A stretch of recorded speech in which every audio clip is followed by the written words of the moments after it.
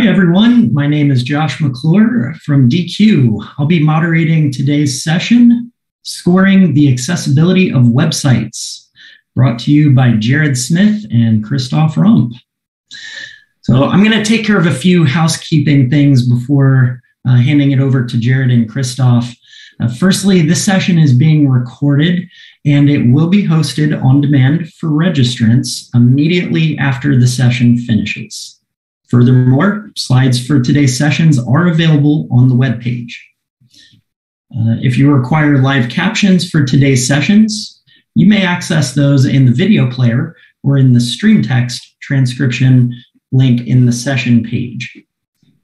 Now, lastly, we'll try to save the last 10 minutes or so for Q&A in today's session. So please post your questions in the Q&A section located next to the video stream. And with that, I'm going to go ahead and hand it on over to Christoph. So, hi all. My name is Christoph Rump, but you can call me Chris. I'm a test engineering manager from the company Accenture. I'm a male in my mid-late 30s with very short blonde hair and wearing a blue shirt. And I'm very happy to be here today together with Jared from WebAIM. He will introduce himself later after I've shown the agenda.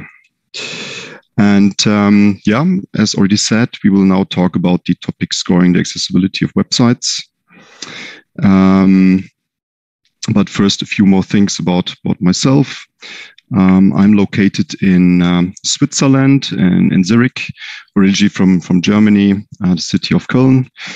Here in Zurich, it's already quite late. It's around 9 p.m. Next to accessibility testing and overall quality engineering, I'm involved in Agile delivery, Agile coaching, and specializing in as delivery lead for projects in these areas. Just a few more private informations. I love being in nature, in the mountains, snowboarding, hiking. That's one of the reasons why I came to Switzerland. I also love art, painting with acrylic, recently started with sound installation, trying out other things. I'm also very interested in lucid dreaming, and today I actually skipped one workshop for this presentation. But I'll be anyway able to see the recording afterwards. So now let me give you a brief overview on the introduction. Jared will start first. Then in the second chapter, we will cover very briefly the WCAG automation coverage. Jared will speak in chapter 3 about the difficulties of automated scorings. Then we will talk about the AIM scoring methodology in chapter 4. And then in chapter 5, we'll speak about findings and conclusions. Before then, we go to the question part. And with that said, I will hand over to Jared now for the introduction. Okay, thank you, Christoph. Yeah, I'm also very excited to be here. I'm Jared Smith. I'm the Associate Director of WebAIM. WebAIM is the Web Accessibility in Mind project. We're based at the Institute for Disability Research, Policy, and Practice at Utah State University. And WebAIM functions as a nonprofit consultancy and training group. We provide people help with accessibility. Our mission is to educate and empower organizations to build and maintain better accessible environments for those with disabilities. I'm a middle-aged Caucasian man. I used to have hair before the pandemic, but less so anymore. Utah State University is located in the mountains of northern Utah, where I live. And like Christoph, I love to spend time outdoors and with my family. So a little bit about, as an introduction to what we're going to be talking about today. So Christoph and I met first were introduced about 18 months ago and have had just some really invigorating and interesting discussions and collaboration over the last year and a half on this. to developing and implementing this scoring methodology. It really was a collaborative process between WebAIM at Utah State University and with Christoph and his team at Accenture. And our goal was really to better assess the accessibility of websites using the Web Content Accessibility Guidelines. So as we started to have conversations, we had a lot of questions and things that we wanted to maybe better tackle. And these are a few of kind of the problem statements that we came up with. One was that automated accessibility data we recognize is often insufficient to actually affect change. With our clients, with Accenture's clients, we just, you can get a lot of data, you can get numbers, but sometimes that doesn't actually best cause people to implement better accessibility. We also know that manual testing information and data can be more effective, but it's also very difficult, very expensive. It requires expertise and a lot of time to do manual accessibility testing. We also realized that accessibility test data, whether it's automated or manual, is very often descriptive, but not overly prescriptive. In other words, it can tell you what's wrong and what the problems are and maybe the depth of those issues on a website, but often doesn't provide very good guidance or prescription about how to start to address those accessibility issues and how to prioritize and actually how to make the best impact on the experiences of those with disabilities that are accessing that web content.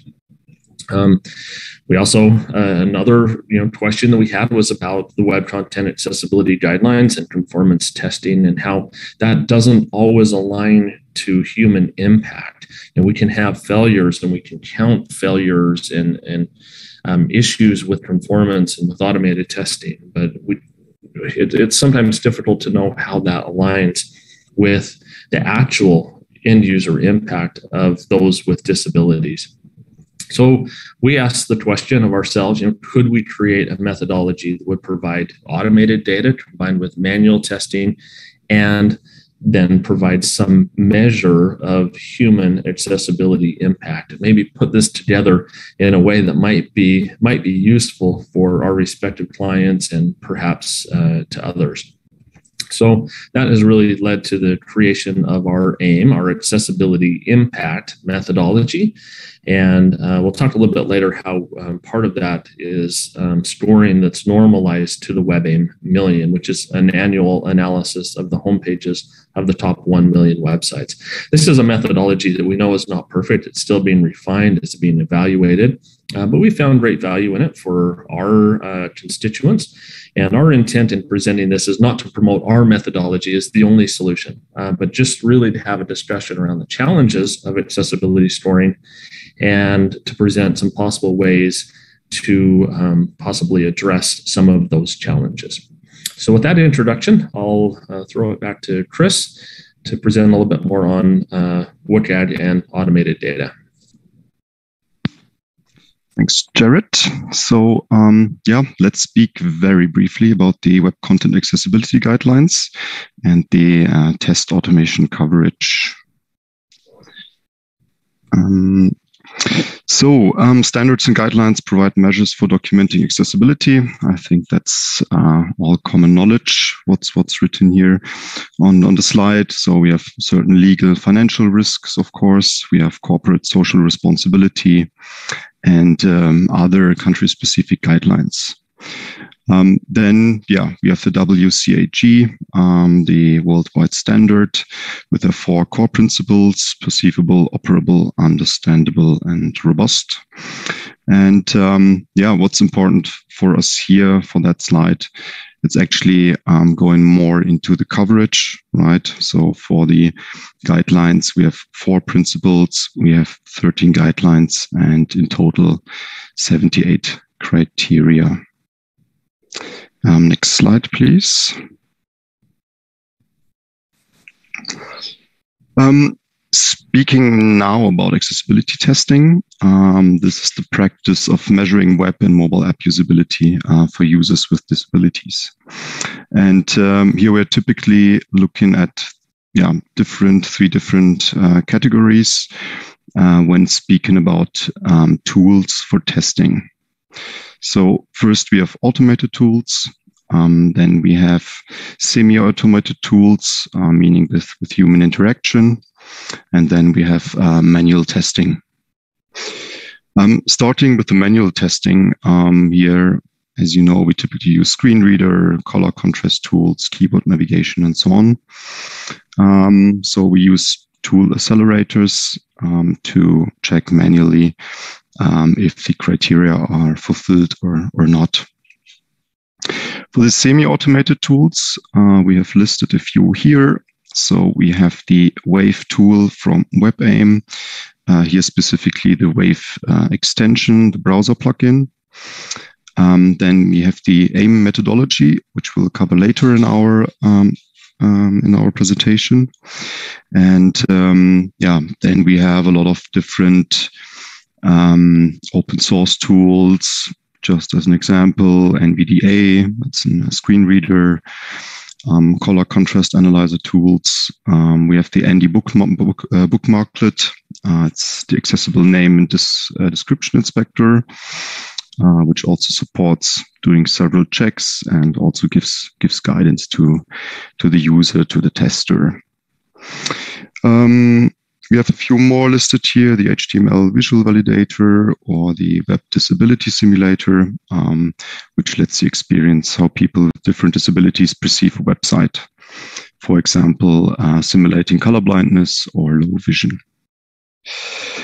Then for the third category, the automated tools, that means typically pure page code analysis. We have just listed two, the Wave API and also Google Lighthouse. But of course, there are many, many more out there. Looking at the test automation coverage, meaning how many of the WCAG criteria would you be able to test automatically, semi-automated or manual? You would typically say that around 30% can be tested completely automated, another 30% semi-automated, and for the remaining 40%, you would need manual testing to cover these. As you might know, this is more the conservative way of looking at the coverage. There are new ways of automated accessibility testing, which look differently at the coverage. I'm pretty sure that you have, for example, seen the reports about the toolset from DQ, where an automated coverage of around 57% can be achieved. And I also heard about from some colleagues of mine in Costa Rica who are promoting a similar, more automated framework, which covers a higher automation coverage. And now I will hand over back to Jared for the next topic. Yeah, so I will be talking about the difficulties of automated storing. And Christoph's slide kind of is a great introduction to that, because there are so many different ways that we can measure accessibility. And even when we look at tool coverage, what does that percentage mean? Is it success criteria? Is it human impact? Is it individual failures and techniques within WCAG? Is it number of issues throughout a site? There are a lot of questions here, and these are some of the things that we were, Christoph and I and our teams together were asking about automated scoring and how these things might work. So as I introduced before, we know that automated accessibility test data and the results do not always align with end user impact. There's a great example of this. Manuel Matuzovic, he created a website that was the most inaccessible site possible with a perfect lighthouse score. So he generated a website that had 100% scores across performance, accessibility, best practices, and SEO. And it was like totally inaccessible and just totally awful when it came to the end user experience. And, that's just, it's not a hit job on Lighthouse or any other accessibility tool. It's just a reality of automated accessibility testing that they can't always tell end user impact. They're just looking for patterns of accessibility. But, it does kind of beg that question of what does that score mean? What does a 100% score or an A grade mean when it comes to accessibility test results? We know that a lack of detection of a failure does not mean that something is accessible, right? Tools can detect failures. They're pretty good at that, at least detecting some failures, but they aren't very good at detecting whether something actually passes or is accessible. I mean, something as basic as alternative text is a good use case. They can detect instances of missing alternative text or obviously very poor alternative text, but very rarely can do a very good job of telling a tester whether that alternative text is equivalent to the content of an image. So anytime we're presented with accessibility scoring, I think it's important to ask the question, what is the denominator, right? 100% of what? And how is that determined? Is it automated test results? Is it WCAG conformance? Is it somehow end user impact? And how do we come up with this score? And ultimately, there are going to be some a level of being arbitrary in that, or at least maybe favoring specific disability types. So this slide shows 3 different measures or detected errors in the web content accessibility guidelines with maybe a suggestion that they're all equal. And this is not what we're presenting, not what I'm suggesting that these are equal, but it's some of the question that is posed when it comes to automated data. So for instance, let's say you have one WCAG 2.1.1 failure, which is a keyboard accessibility failure. It's defined in WCAG as being a level A failure. That's going to be very impactful for keyboard users. And then maybe we compare that to a WCAG 3.1.1 failure, which is language of page, ensuring that the document language is identified. It's also a level A failure in WCAG. But, what is the impact of that? Well, interestingly, the impact of language of page is most often nothing. It's almost no impact, except for when you do happen to have a multilingual screen reader, perhaps when their default language is different from the page, and if that page the page language is not identified or is misidentified, then suddenly the impact becomes significant, meaning the entire page content might be rendered entirely inaccessible. And so how do you weight, say, a keyboard accessibility issue to a very rare but potentially very significant issue of language of page? Are they equivalent, or is one more impactful than the other? And you might compare that to, say, WCAG 4.1.1 failure, which is parsing, which requires certain valid HTML constructs, also a level A failure. You could, for instance, have 100 parsing failures in a web page that have absolutely no impact on the end user experience. And some of them, you certainly can have parsing issues that do impact the user, but many, or I would argue probably most of those parsing issues generally do not have an impact on the user, at least unless they are also failures elsewhere in WCAG. And so are those parsing errors, are they 1% as impactful as a language of page failure or a keyboard failure? Ultimately, as you start to assign weightings or scorings to these things, you have to make some of these decisions of what that impact might be for the user and how different failures are weighted in comparison with other failures. And those weightings, I think, are okay. But I think we really need to think through the process of how they're being determined, and if there are maybe biases that are informing those weightings, and it's a tricky question. And even the web content accessibility guidelines themselves arguably place disproportionate emphasis on screen reader users versus, say, those with cognitive and learning disabilities, where there's not very much in the guidelines that cover those impacts. Yet we know that they can be very significant for users with those disabilities. So there are a lot of things that could go into the consideration for accessibility scoring that are not even in the accessibility guidelines at all.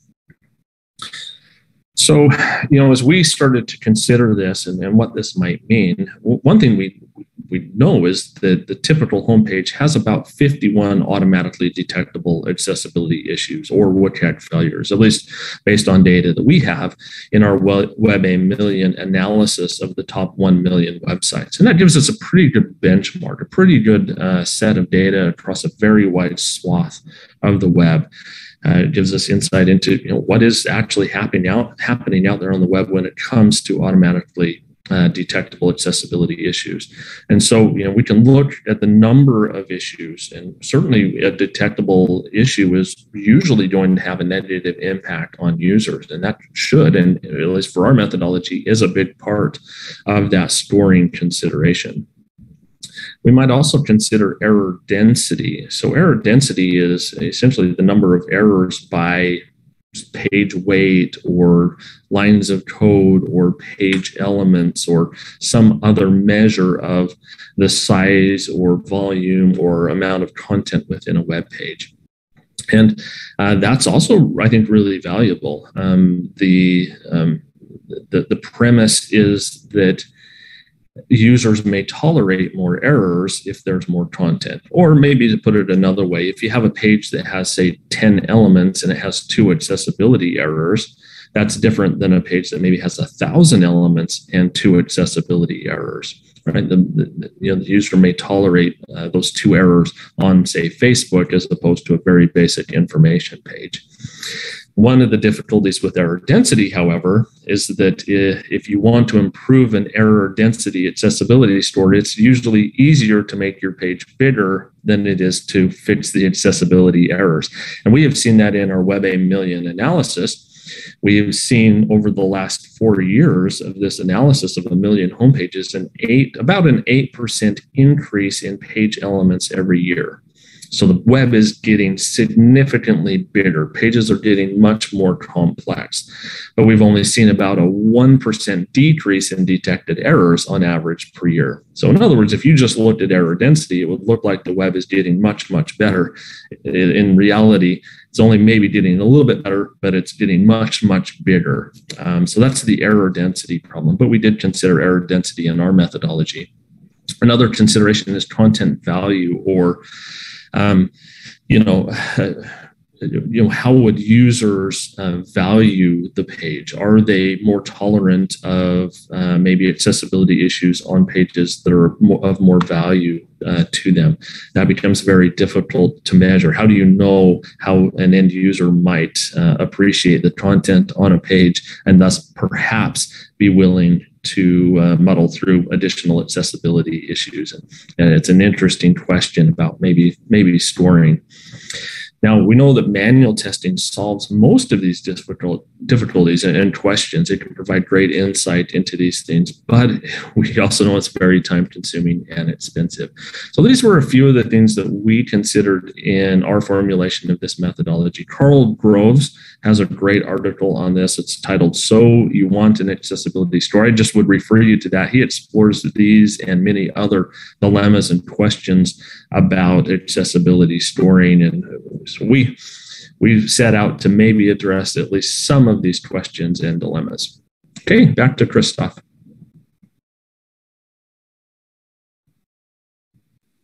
All right. We are now at chapter 4, so we'll now start speaking about the AIM scoring methodology.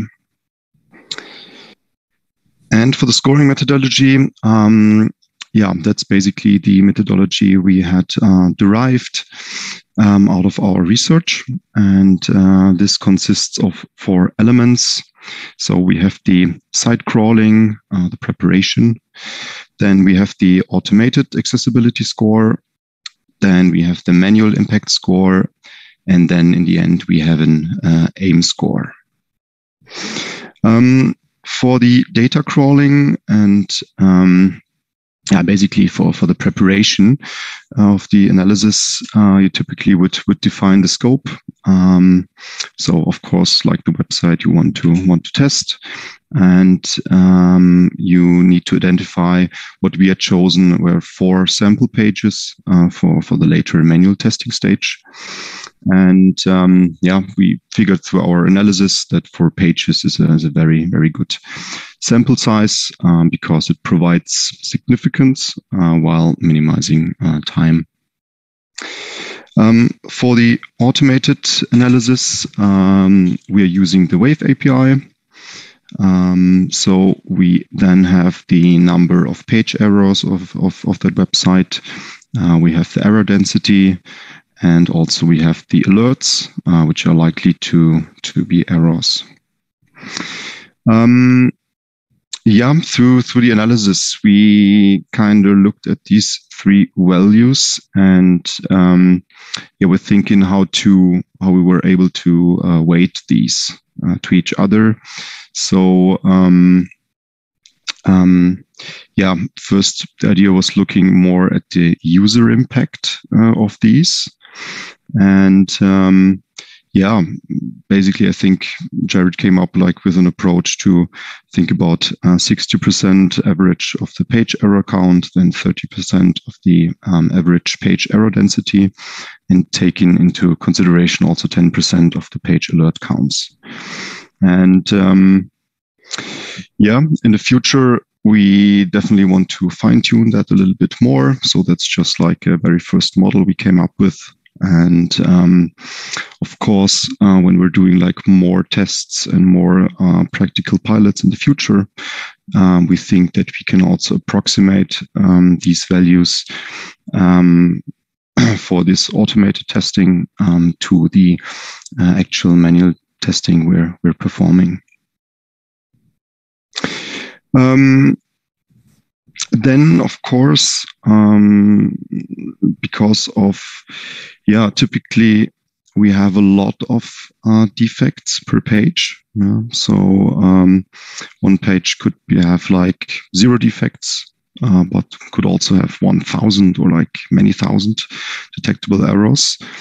We also had to come up with normalization, right? So we took the WebAIM million there and aligned the scoring there in deciles, and then came up with an automated score from 1 to 10 out of this alignment in deciles.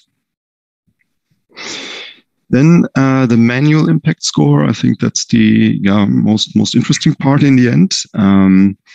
Here, trained testers are guided through a manual testing process.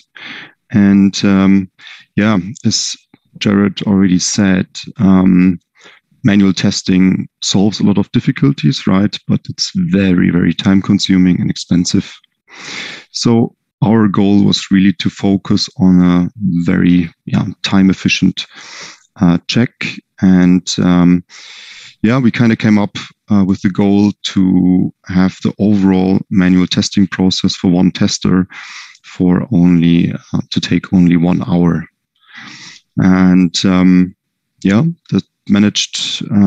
made it possible for us to adding the end user impact on the various accessibility issues which had been detected in the automated process. So here in the end, the tester also comes up then with a score from 1 to 10 again. And then out of the automated score and the manual score, we will then have the AIM score. At the moment, we're taking them 50-50, so it's just building an average out of both scores. And next to the AIM score, we are also producing a report which shows a little bit more details As an example, the tester is also able to put in some comments about the test results, about the testing he's done, and that provides a little bit more information for the person who then reads the score and the report. To make it a little bit better understandable, Jared will now briefly show us an example of the AIM score on the report. Sure. So this is just our current representation of this. This is something that we're providing as a service. Again, we're not here to promote this particular service, but to talk about how these things might come together and provide use and value.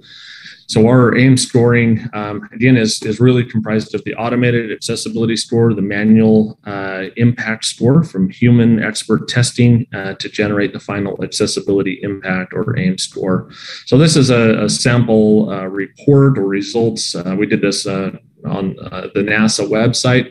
So we did the automated testing, and we tested just over 15,000 pages on nasa.gov, found 230,000 total accessibility errors for an average of 15.3 errors per page. As we compare both the errors, the error density, and the potential or likely errors, and align those with the WebAIM Million, we'd get a score of 7.1 out of 10. In other words, out of web pages generally, when we compare nasa.gov, we have a score of about 7.1. So better than average, but we know that average is pretty bad. Average is 51 errors on average. So we do have to consider that, even though this maybe looks like an okay score, there still are 15 errors detected per page.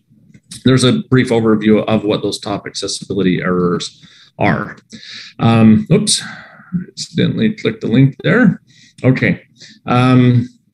Next comes the manual accessibility impact score. Again, this is by manual testing. Christoph will show you the items that we're testing in just a moment. We do that on a sample of 4 pages.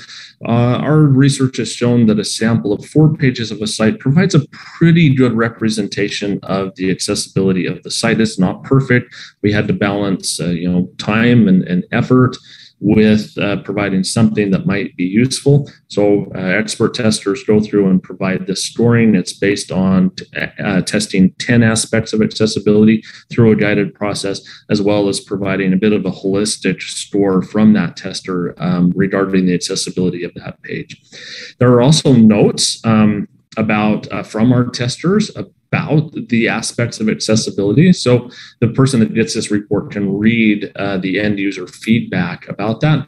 And finally, we have our ultimate AIM score, which is an average of the previous 2, gives a sense of maybe the accessibility of that page in comparison to other pages and based on that manual testing. And then there's details about the actual detected accessibility issues through that process to help prescribe and guide users as to what is happening on their site and the things that they might start to address to improve that accessibility.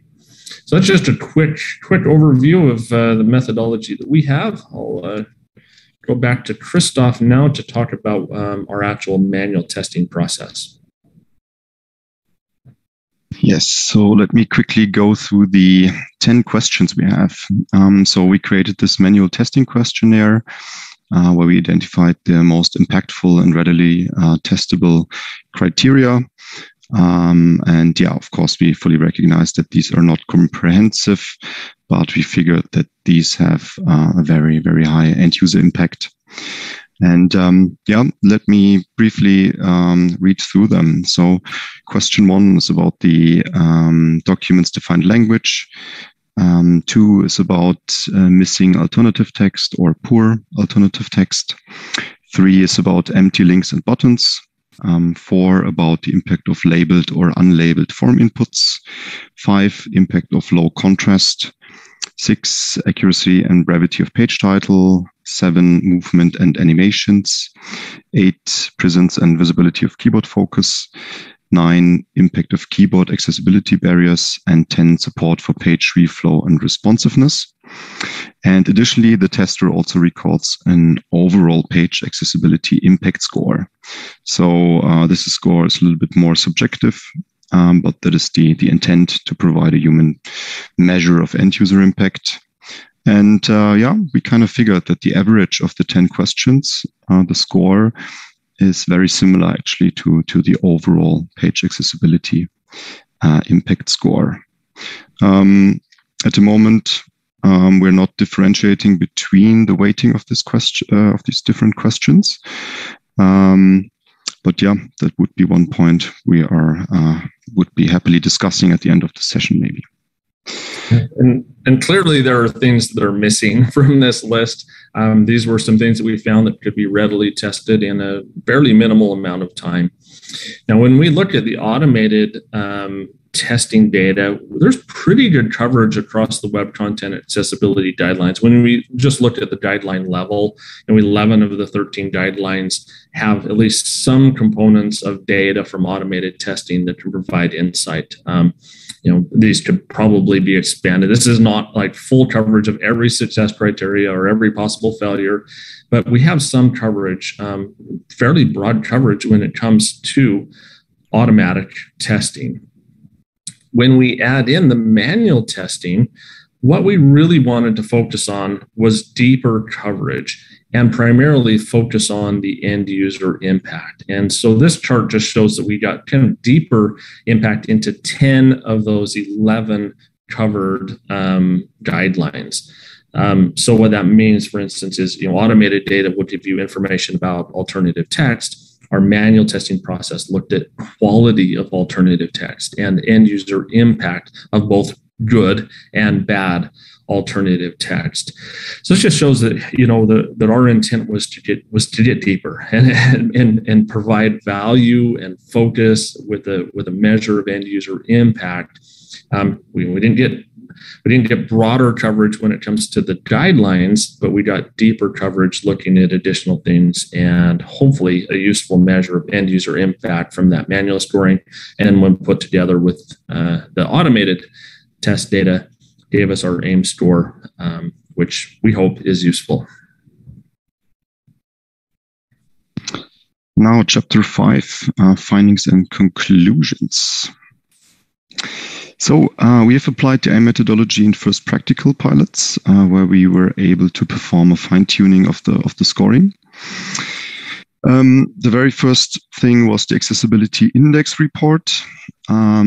We started with that in late 2020, and back then the goal was to provide an accessibility ranking of 100 large European websites.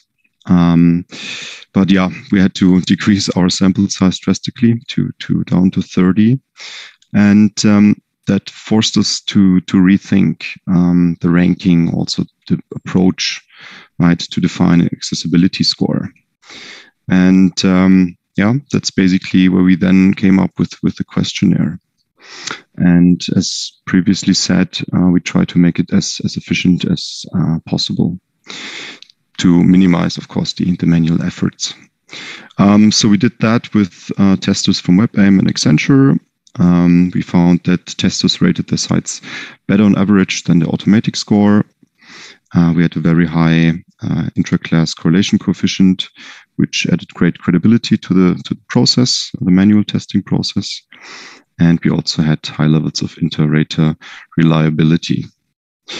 Then for Johns Hopkins University, that was done by WebAIM collaboration with the university. And they created different dashboards, one for vaccine websites, where they figured out that there are actually notable barriers, which was a huge concern, and also had the research had a massive impact in the end on the awareness of accessibility. Then another one about university disability inclusion with an analysis of the top 50 NIH-funded universities, where they also found a disparity across universities. And here also the Supplemental Nutrition Assistance Program, short SNAP, where they also could show that there are significant accessibility barriers. And this program is typically used by families with disabilities. So again, a major concern. then now back to Jared. So we've been implementing this. We're collecting data, and we want to refine this over time. And we'll continue to implement and ask questions. And I'd love to hear your questions about this methodology, or poke holes in it. I'd be happy to hear that and see if together as a community we can maybe refine this. A few things that we found, we do feel that it is, the scoring is providing something useful, though admittedly incomplete. We know we're not intending to measure all aspects of accessibility, but to provide some measure with minimal costs and effort. Our implementations, we feel, have been successful. They have been informative, and they really have helped to promote improvements to accessibility in those entities to which we have provided these data. But we need more tests, a larger sample size, more feedback on this methodology. So some of the primary questions that we have are, can this methodology be expanded to provide weightings for error types, or by WCAG criteria, or maybe by something else? We know that's probably possible, and every time we go there, it poses some of those questions that I presented before, and some of those dilemmas of favoring or bias, and some real difficulties there. But we're hopeful, maybe with more data, that we might be able to further explore that.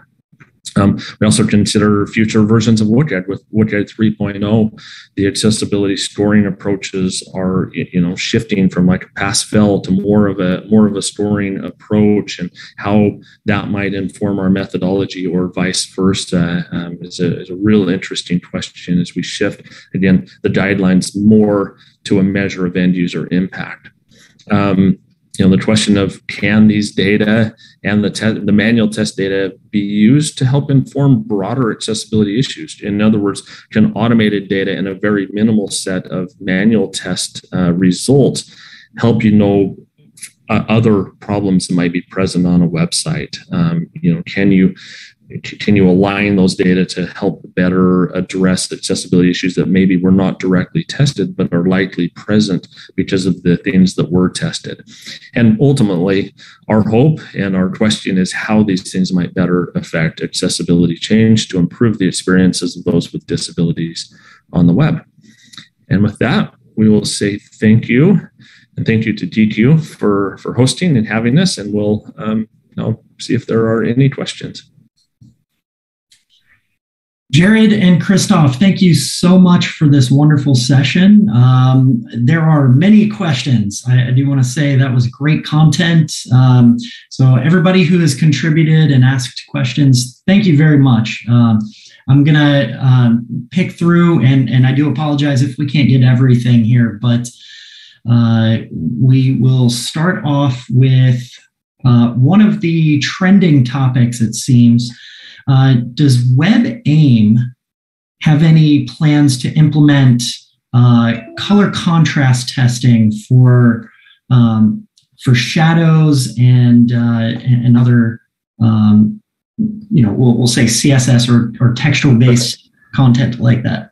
I'm presuming the question is in regards to Wave, and that's an interesting right. Challenge from an automated testing perspective. Yeah, we'd love to tackle some of those things. Yes. Now, I will probably stay in the context of this methodology. While Wave can detect many contrast issues in text, one of those manual testing components was the impact of contrast failures that maybe extend beyond those that can automatically be tested. For instance, with drop shadows and complex filters and background images and things like that.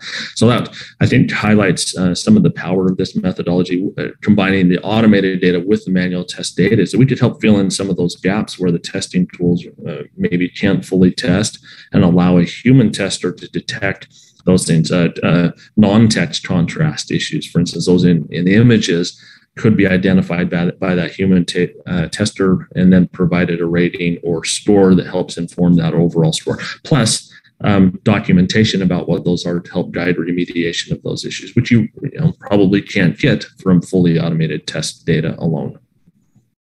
Yep. Excellent. One of the other questions here, Wilco asks, how do you prevent drift of the score over time as automation improves? Oh, that's a real good question. Maybe I'll see if Christoph has an answer to this too. I think one is the alignment of that data to the WebAIM million provides a bit of a moving benchmark. We are updating that analysis every year. But yeah, as you know, hopefully there will be shifts, right? As our testing gets better, as we refine the manual methodology, hopefully we're getting a better score. That does pose a problem though, maybe comparisons of scores across time when your benchmark is changing. Ultimately, I'm not too concerned about that. I'm more interested in giving people something that they can take right now, know what the issues are, and start to make their sites better. Christoph, did you have anything you wanted to add on that one? Not really. I totally agree. I think, our methodology is also subject to change, right? We're trying to improve. I try to improve do the fine tuning also on the different weightings, which is still one of the open questions we have. So I'm also not really concerned. I'm rather looking forward to, tweak and fine tune further and get this in line. Yeah. That's great. Amanda asks, you indicated manual tests about 4 pages per site. Is there a reason, like percentage of pages or page types? I think the question ultimately is, why 4 pages?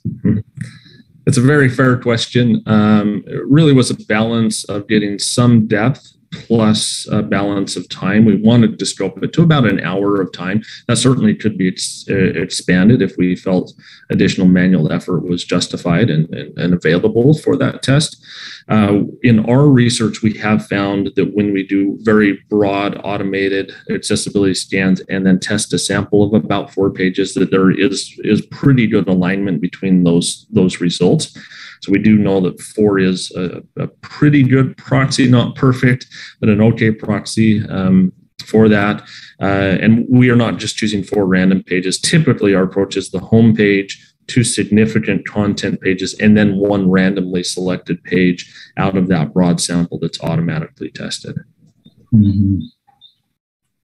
Yeah, so you want the representative sample of that site, and which can be very challenging, right? I'm sure with applications that are very dynamic and require a lot of user input and interaction, might have different pages or form factors in that application. So yes, and while we do want something that's representative, we are choosing pages that are likely most impactful. The home page and major content pages, primarily to provide some guidance on fixing the pages that are most likely to be accessed by users. Absolutely. Yep. Yeah, and one thing to keep in mind, right? Accessibility is always a work in progress. It's not something you do once. It's not something you test and then you're done, right? So consider starting off with a specific journey that is going to impact the end users the most, right? And then build from there. So. And that is one reason for the methodology, in that it could be replicated and redone readily to track the progress over time. It's not intended to just be a one-time thing. If that's all that it is, that's great, but that it could be redone over time to give you a sense of how things are improving over time. Yep, absolutely. Okay, we have one question left here, or time for one question left here. One of the themes that I'm seeing here in some of these questions, is this testing methodology something that is open and available for use? Christoph, you want to take that one? Yeah, we're right about to figure that out, how we want to evolve here in the future. So there are some parts yet which we have to automate first. Some part about the data crawling, for example, the overall user interface also, we're planning to do some changes.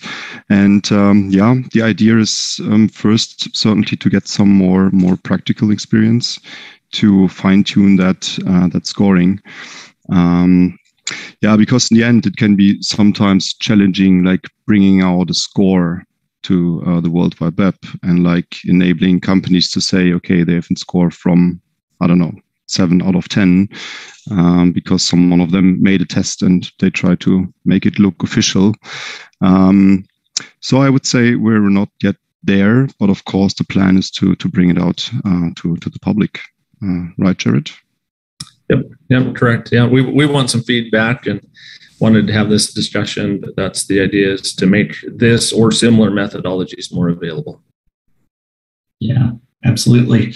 Well, it does seem that that is something that the community is very interested in. So audience, definitely keep an eye out for that. I'm sure Jared and Christoph will be providing some stuff out there in the wild. So with that, we are out of time. I really, really appreciate Jared and Christoph joining and presenting. And we really appreciate all of you out there taking the time to watch and give your feedback and input. This is a wonderful community. We're so thrilled to have you here. Virtual round of applause for Jared and Christoph. Thank you very much.